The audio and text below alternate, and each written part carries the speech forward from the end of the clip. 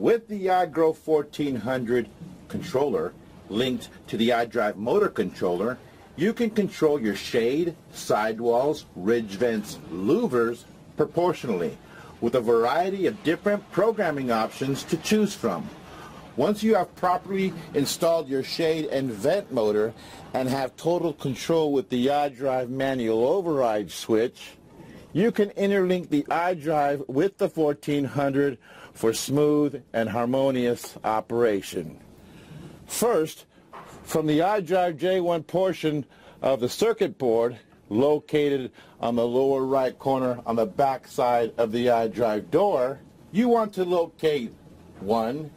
The control close signal, 2. The control common signal, 3. The control open signal. At this location, you want to land your 3-wire strand, run it through the bottom with liquid tight connectors or conduit, and continue your wire run towards the iGrow1400 controller. Note, we will be utilizing the 24 volts for our signal from the iDrive, so you want to make sure that the iDrive is a master housing a 24 volt transformer.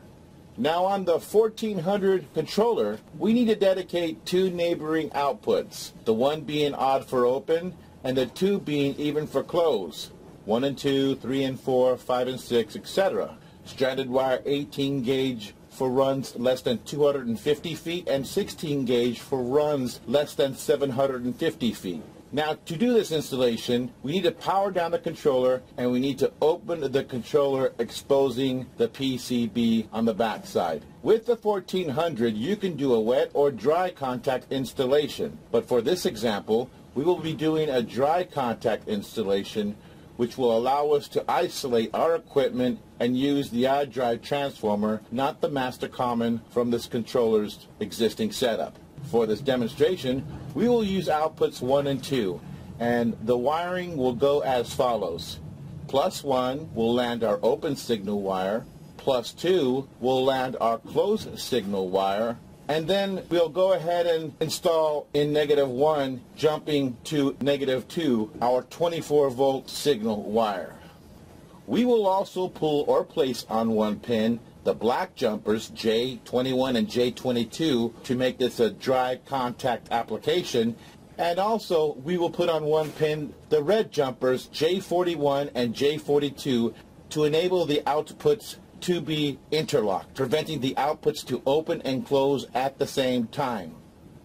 Once our installation is complete, we want to go ahead and test the outputs to ensure that they are working properly. You want to set the number 1 and number 2 that we wired to the off position, and then one at a time put them at the on position.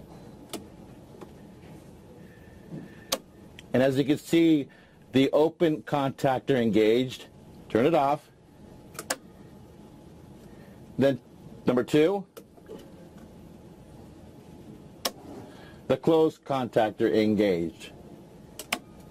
And all we have to do now is program our 1 and 2 output to be a vent or shade equipment type, and we can use this application for proportional control. And that's our video in connecting the iGrow1400 with the iDrive motor controller.